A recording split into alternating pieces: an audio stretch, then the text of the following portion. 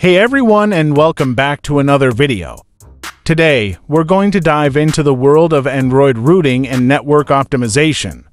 Specifically, we'll be installing the DNS Injector 9 Godspeed Mode module on your rooted Android device. Before we get started, let's briefly discuss what DNS Injector 9 and Godspeed Mode are.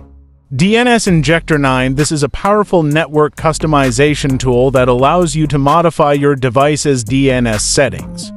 By changing your DNS, you can redirect internet traffic through different servers, potentially improving your browsing experience by passing restrictions or accessing geoblocked content. Now, let's get to the installation process.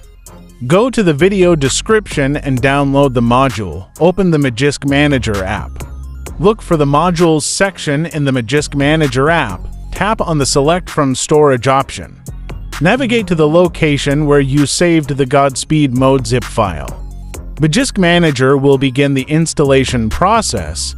Once the installation is complete, reboot your Android device for the changes to take effect.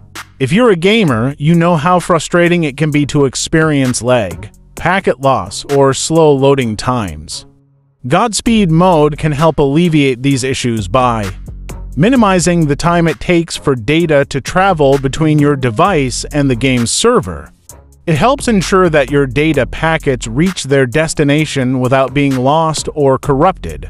It gives your gaming data priority over other types of network traffic, ensuring that your games receive the bandwidth they need.